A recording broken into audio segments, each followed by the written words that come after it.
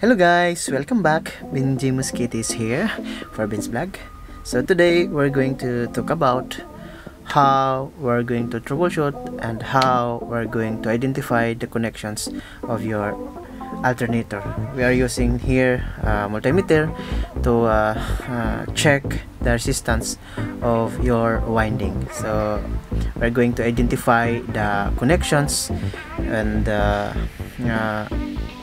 beginning and ending of your winding for the connections. So we are going to check the resistance of your line 1, line 2, line 3, and the ending of your winding. So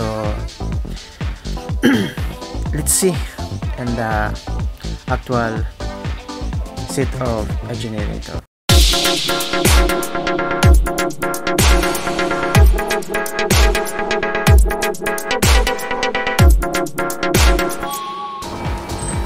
Hello guys, so I'm here in our generator, so we can start now. Try to do the things we are talk about. So now I'm going to remove all the links to our alternator. So first, take a look for the alternator.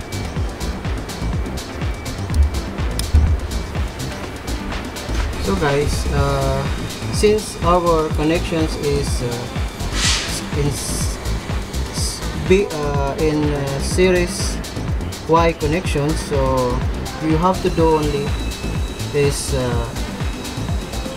remove the neutral link. So in order to test the line 1, line 2, line 3 for your resistance testing. So let's do this. So guys, I remove already the link for our neutral, so now we can try to test our resistance tests. So first thing you have to do, you have to get your wiring diagram in order to identify which one you're going to start, which is the correct testing and troubleshooting. Okay, so now guys, I'm here, I'm using the float tester so we can make it accurately our tests. Now I will start to find the line 1 and the end point of the winding.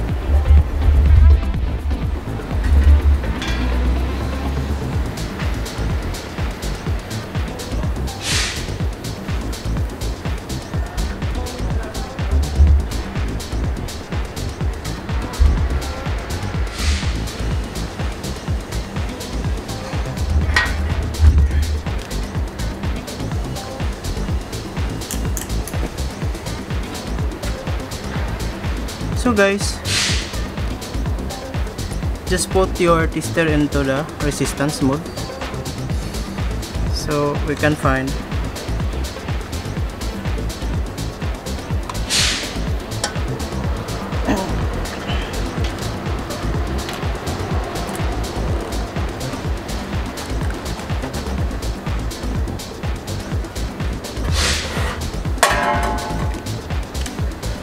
first thing, you have to remove all the wirings for your line.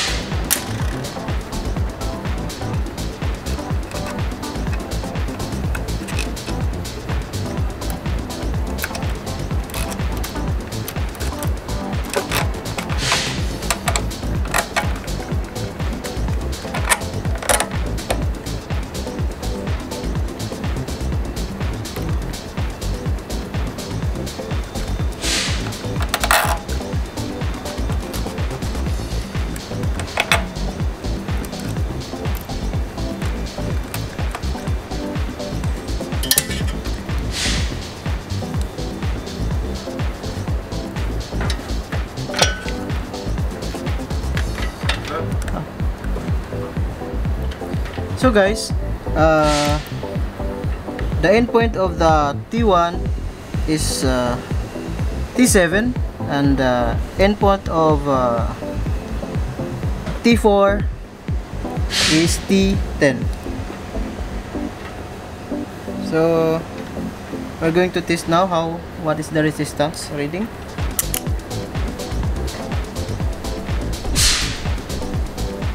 You see it?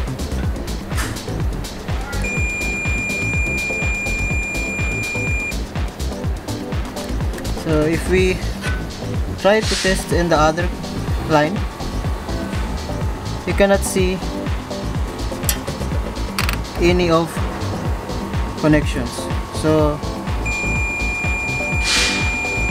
T1 and the ending connections is T10, because this one is series connections. This is series Y connections, so that is correct.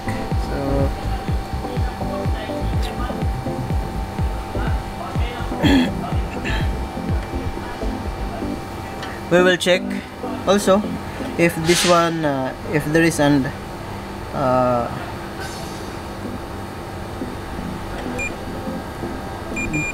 ground connections to the body, so we can assure that there is no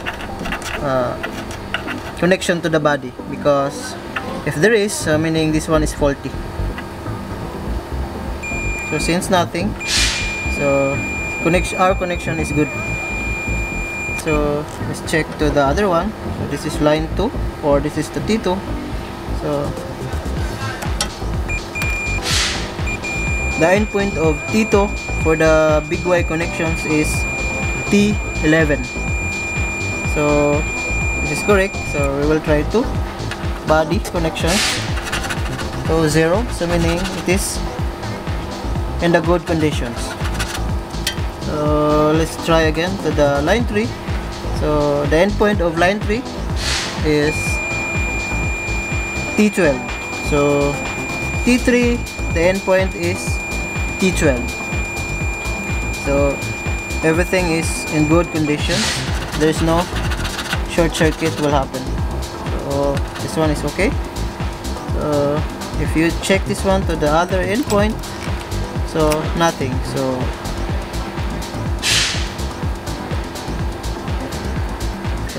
because since this one is big Y, so this is in series with T1, T7, T4 and T10. So and T2, it is in series connections with T8 and T5 and T11, and line 3 is T3, T9, T6 and T12. So that is the correct testing for your resistance, in order to know that there is no fault findings with your alternator. So this one is good conditions. So there's no problem with this. So in order to identify also for your connections, if this one is in Y connections, because it's easy to know, because this one, the T11, T10 and your T12 have the link, so meaning this is your neutral. So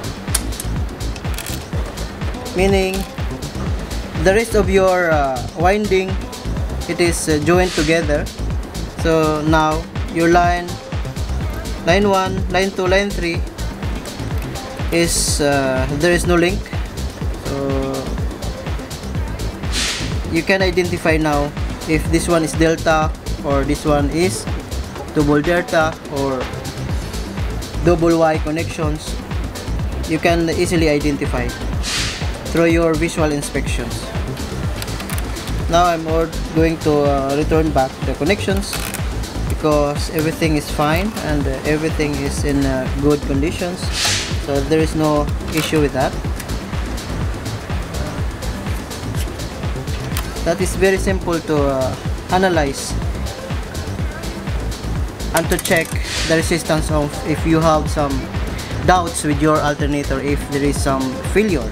So since everything is okay, so I will go to the connections. I will return it now, so we can put it back.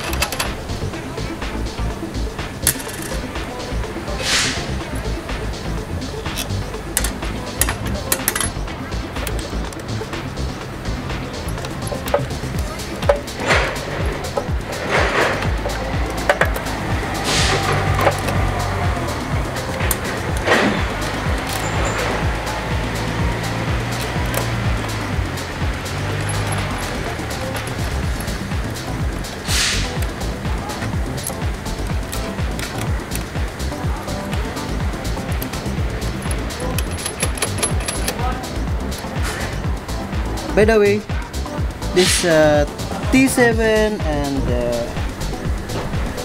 T4, T8 and T5, T9 and T6, this is what we call the middle connections. If you want also to check the endpoint of your line for the middle connections, just simply remove this bolt and check using your multi-tester. That is very simple only.